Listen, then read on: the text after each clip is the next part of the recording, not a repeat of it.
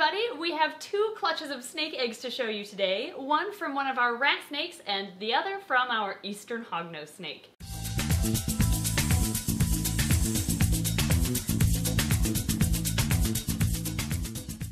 Unfortunately, I don't have the best news with either clutch. We're going to start with the rat snake clutch and then you'll see what I mean regarding the eastern hog. But let's start with those rat snake eggs. They're right down here. Here's her lay box. She's actually in this lay box, and as soon as you see her clutch, you'll know why this isn't terribly good news. But look, we have 1, 2, oh, not 2, 1, 2, 3 eggs. 3 good eggs.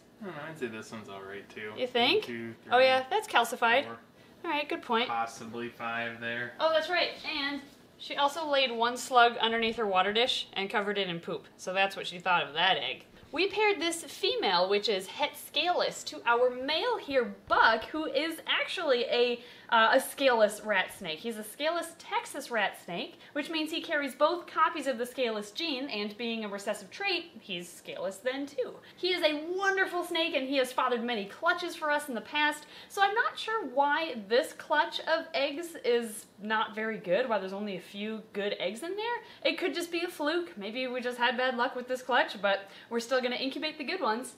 Alright, girl, I'm gonna take you out. You look good. She got them all out, so that's the important thing. Let me just feel her quick.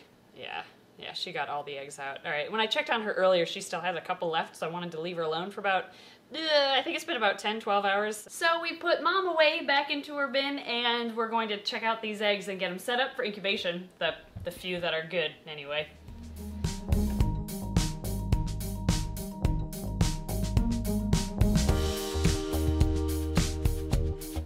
I've got one that's like super sluggy, but it's really stuck to a good egg.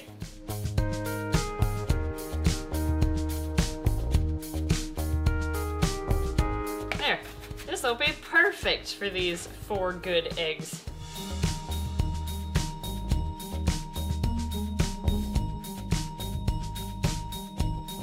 This is the egg that I had to separate from another one that is good. I'm not convinced that this is a good egg. It's calcified right here, and this part, this half feels like a good, healthy, fertile egg, but then over on this side, it's squishy and just sluggy looking overall. So, what do you think we should do with it? Incubate till there's no debate. Alright, we'll incubate. At least it's separated so that we can take it out if it starts to go bad. Well, how many do we have first? We had 4, maybe 5 good eggs. I'm gonna say 4 good eggs. 6, 7, 8, 9, 10, 11, 12, 13, 14, 15, 16. So she had 17 eggs, only 4 of which are good. Unfortunately, I don't know why that is. Just bad luck, I think. The important thing is she got them all out and she looks healthy, and we still have some babies that we'll get from her, so that's pretty cool. What should we mark them with? What should be our theme? We'll do the different types of reptiles.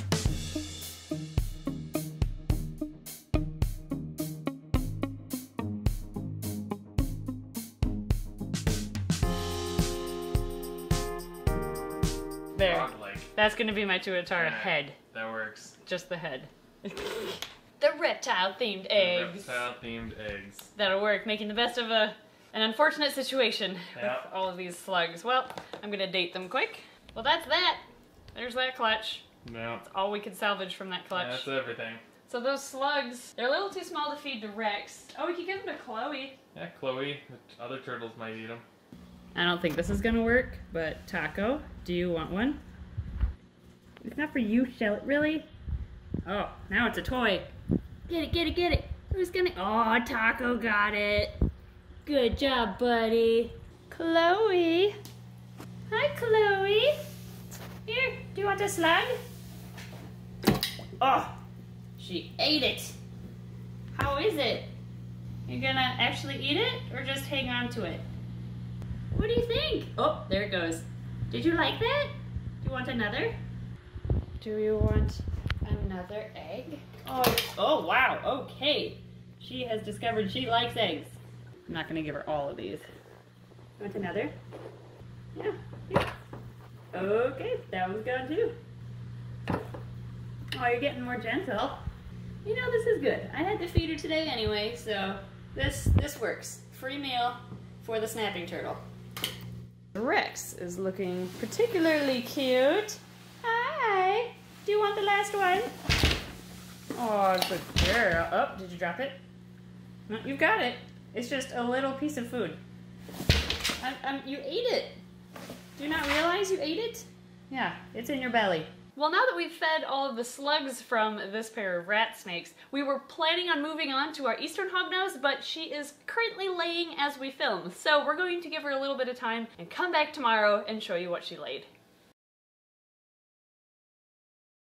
Well, it's the next day, and the eastern has finished laying her eggs, but take a look here. Well, hello!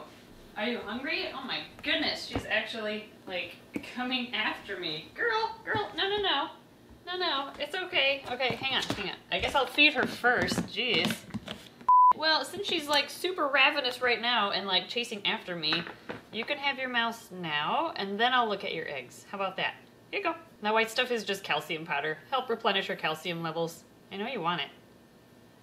There you go. That's a good girl. It looks and feels like she has one egg left in her right here, and knowing this girl, I had her last breeding season, so I'm not worried about that. This meal should help push that last egg out, and she historically has taken like 3 or 4 days to lay all of her eggs.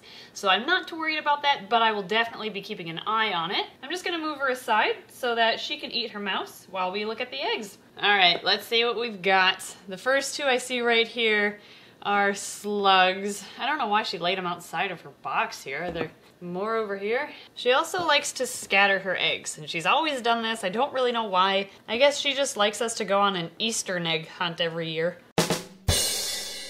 Oh yep, there's another one. Down here, another slug. Oh, there's 4. These are some of the earlier ones that she laid. And all this brown stuff is just the sphagnum moss that she pulled out of her lay box. Okay, now let's check your lay box.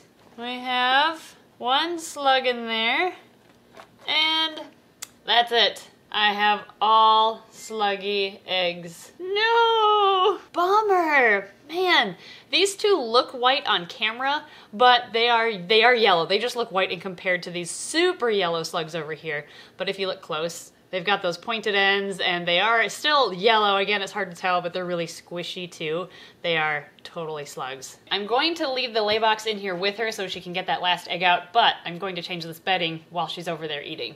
Here we go, clean bedding. I'm gonna leave that in there so she can still lay that last egg, but I'm gonna leave out the other enrichment to encourage her to move around a little bit more, and then that should help that egg come out too. All right, girl, here you go.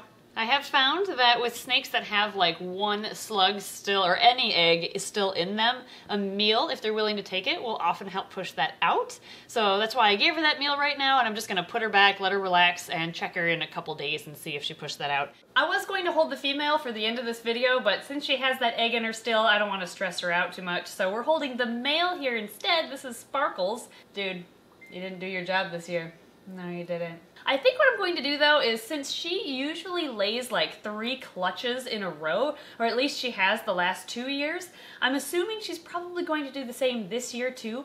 And so if she's going to lay eggs anyway, we may as well try to get them fertilized. So I might try to put Sparkles here in with her again after she's done laying, and maybe when she lays her 2nd clutch this year, maybe that'll be fertile. But I don't have high hopes. So I'm sorry guys, but I don't think we're gonna have Eastern hognoses this year. I think that first clutch was our best shot, and since those were all slugs, I'm assuming Sparkles here just didn't know what to do.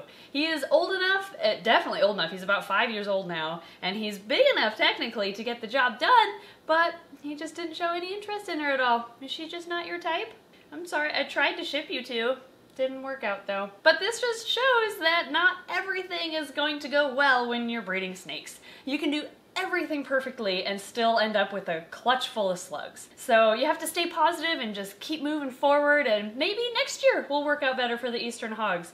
I don't know, maybe we won't ever be able to breed them, but you know what? I like keeping them anyway, so we're gonna keep on trying. Thank you everybody for watching today's video, and thank you to our Patreon supporters for backing our channel. You guys are so tremendously generous. The good news is we do still have a few more clutches on the way, primarily rat snakes and maybe a couple hognose clutches, although a lot of our females didn't breed this year for whatever reason, so we're trying to repair them again just to see if timing was off, and then maybe another bull snake clutch as well. So we still still have some things that are possibilities, and we have lots of eggs incubating right now. So in July-ish, expect those babies to start hatching. Thank you everybody for watching, and we'll see you next time. Let's check on the Eastern. I gave her that meal 2 days ago now. Oh, there's the egg. Nice. Good job, girl. You pushed it out. It looks like a slug, unfortunately, but she got it out. I knew you could do it, girl.